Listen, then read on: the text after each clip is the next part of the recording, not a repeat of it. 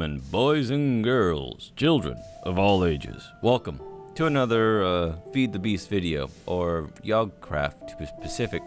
Anyways, on the road still, bored, thought I'd go ahead and make a biomass farm, which automatically does it on its own and almost does it for infinity, forever and ever. It's almost infinite. I'll show you where the downside is. Anyways, go over all this. Let's start with the power first. To run all this, I'm actually producing probably more power than I can generate with the biomass, but this is just a simple solar power. Then it's hooked up to some oh, what are those called again? Bear with me. It's was it electric engine? Yeah, electrical engine, which turns what's that, industrial craft power into buildcraft power. In a sense, it's essentially a generator powered by industrial craft. Anyways, so over here, what this is doing is I have 1, 2, 3, 4, 5, 6 block breakers making cobblestone. I'm turning that cobblestone into with the minimus stone. Now the problem with the minimus stone in the setup is it will eventually wear out. So that's the one thing that does not make this infinite. That will eventually wear out and will slow down the whole progress. Anyways, stone into flint, flint into gravel, gravel into dirt, and then I'm using the dirt. Oh, by the way, before I forget, since I'm producing an excess of stone, throwing over here to what I'm calling my dump, which throws everything down into lava. So the dirt goes down to here, where it gets fed, well, equally into the farm.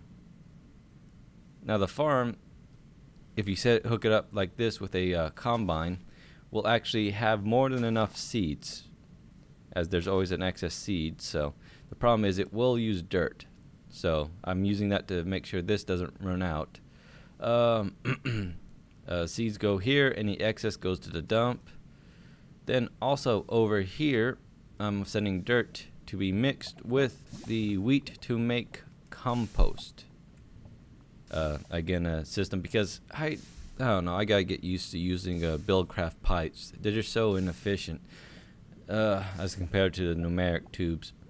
Anyway, so that's making compost, which goes into there, which I'll cover in a second. I also have a harvester of cactus. What's it actually called? A cacti harvester. The reason I'm using this is all it requires is power. Otherwise, nothing else is needed. So it'll just continue to harvest cactus forever. Got it here. The cactus is also being fed with the compost into the fermenter. So now that's the way you make biomass with, here, let me show you. Biomass, you just need any biomaterial, so any plant-like material, and mix it in the fermenter with, there we go, with fertilizer, mulch, or compost. I use compost because it's something I could easily make again, you know, way I showed you. So any really plant, like I said, the reason I used cactus, don't need anything external. You could also use the sugarcane farm, which does the same thing, just harvests the top layer forever. Anyways, with this, as you can see here, it took me a while to figure out the ins and out. This inserts water, that takes out the liquid, that feeds the bottom here, the top feeds the top. So right now I'm having it pumped over here to some iron tanks. Same with the water, which just a simple pump over there.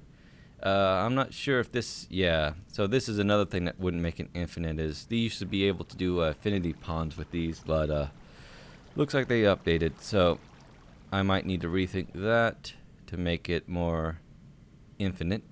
Anyways, so with these though, these are iron tanks, which, let me show you, require iron tank walls, valves, and gauges. So just really quick, rolling machine note. So to make one, I believe the minimum is a 3 by 4.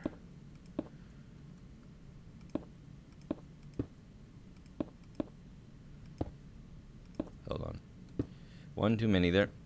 And it's a lot like most of the stuff here. You just have to build the shape, and once all the items are in place, it actually forms what you're building. So if I add 2 glass here, 2 glass here. I don't believe the glass is necessary, but it might be.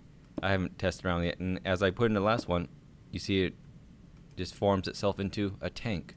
I don't know if it makes a difference if you have to feed from the top or not, but I just decided to keep it simple that way. So there you go.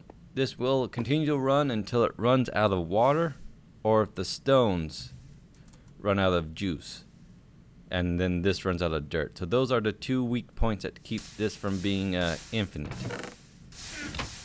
But it's darn near close.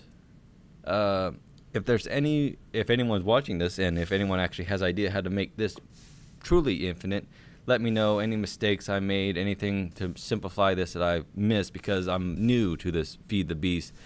I used to mess with forestry a little bit back in the first tekkit, or second one, whichever it was, back when I used to play.